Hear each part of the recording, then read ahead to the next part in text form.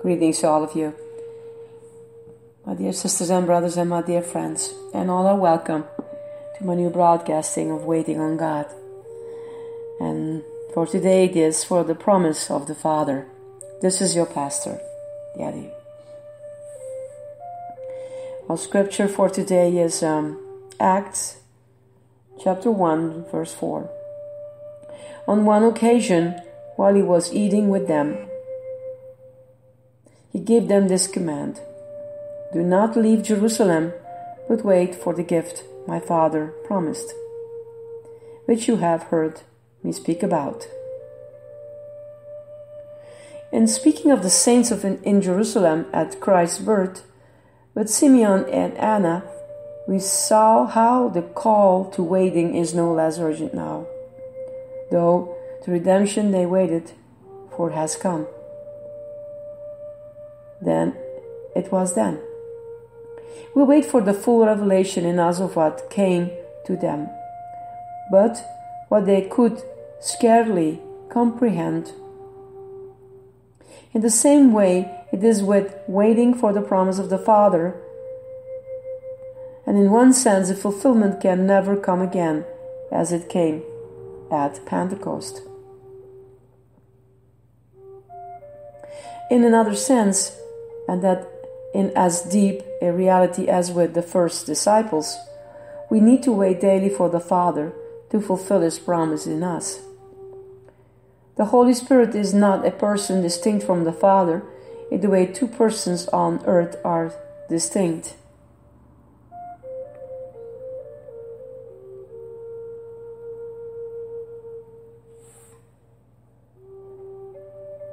The Father and the Spirit are never without or separate from each other. The Father is always in the Spirit, and the Spirit works nothing but as the Father works in Him.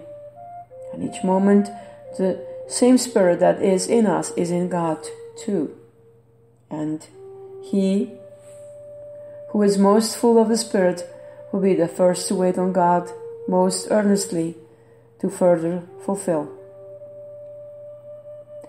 His promise, to further fulfill His promise, and to still strengthen Him mightily by His Spirit in the inner man. The Spirit in us is not a power at our disposal, nor is the Spirit an independent power acting apart from the Father and the Son. The Spirit is the real living presence and the power of the Father working in us, and therefore it is He who knows that the Spirit is in him who waits on the Father for the full revelation and experience of the Spirit's indwelling. It is he who waits for His increase and abounding more and more. See this in the apostles. They were filled with the Spirit at Pentecost, when they not long after, on returning from the council, where they had been forbidden to preach, prayed afresh for boldness to speak in His name. A fresh coming down of the Holy Spirit was the Father's fresh fulfillment of His promise. At Samaria, by the Word and the Spirit, many had been converted, and the whole city was filled with joy.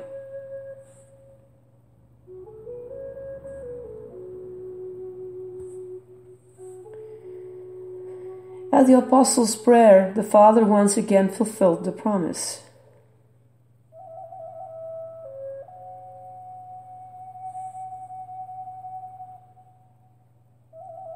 When the apostles in Jerusalem heard that Samaria had accepted the word of God, they sent Peter and John to Samaria.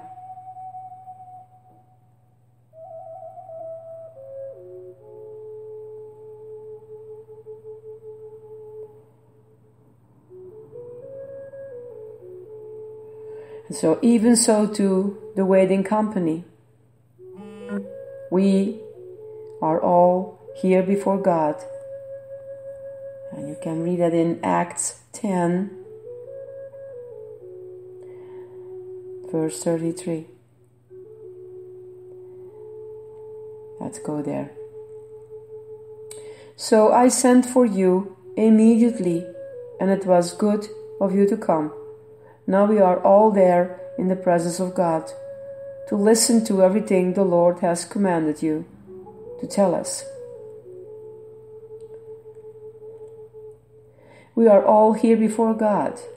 In Cornelius' house, they were there, and so too. And in Acts 13, it was when men filled with the Spirit prayed and fasted that the promise of the Father was afresh fulfilled. And the leading of the Spirit was given from heaven, separate me, Barnabas, and Saul.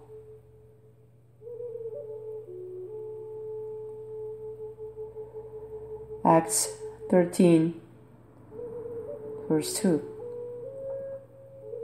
While they were worshiping the Lord and fasting, the Holy Spirit said, "Set apart for me Barnabas and Saul for the work to which I have called them."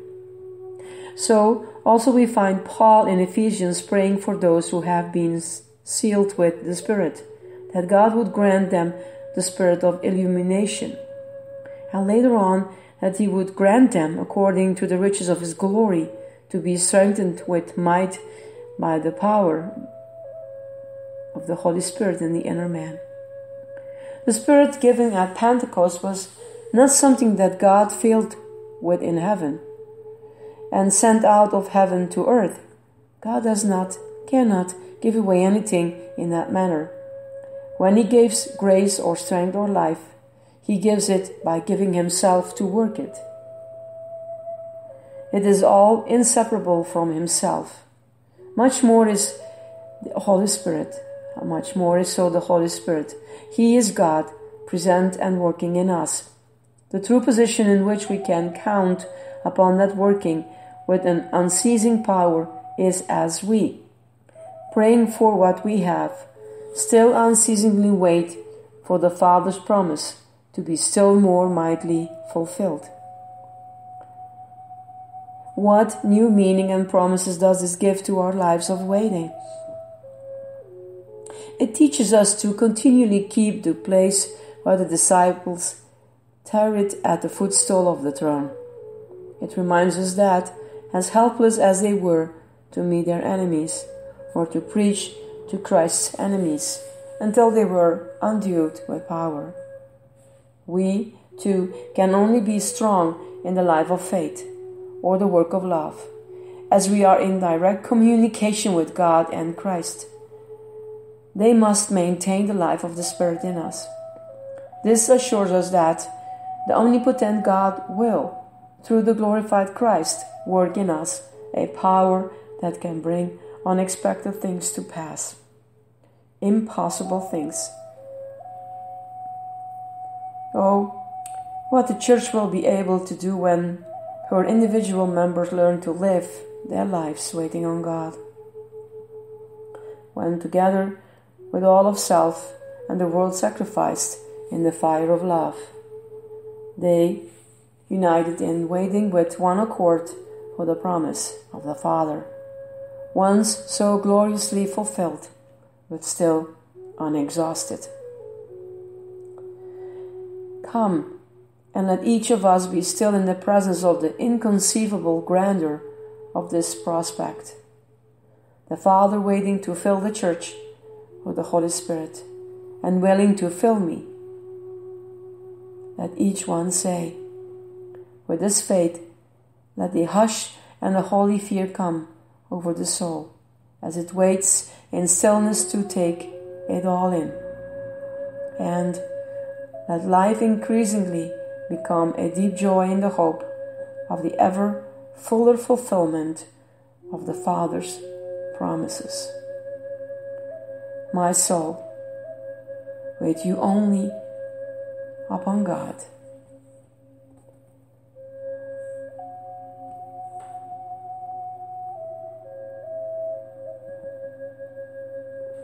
May you have a longing for a new refreshment of the Holy Spirit.